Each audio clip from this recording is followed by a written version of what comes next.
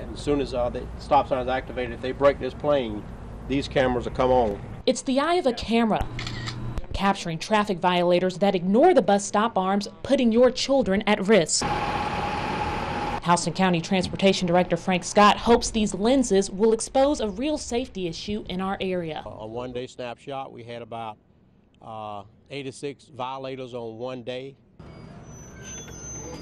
American Traffic Solutions installed 20 cameras on the side of Houston County buses. When a driver passes the school bus stop signs, these cameras will record the move and take a still image of the driver's license plate. That information will then be sent to Lieutenant Ronnie Harlow at the Houston County Sheriff's Office, where he will issue a citation. It's a civil violation, and there's no points, penalties on your driving record. But cheating the rules of the road will cost you. Fines vary anywhere from $300 to $1,000. It's the price to pay for putting kids in harm's way. The purpose of the cameras is to change people's behavior. But if we're able to do something to help prevent, someone from violating that school bus stop arm and saving someone from injury, it's worth it.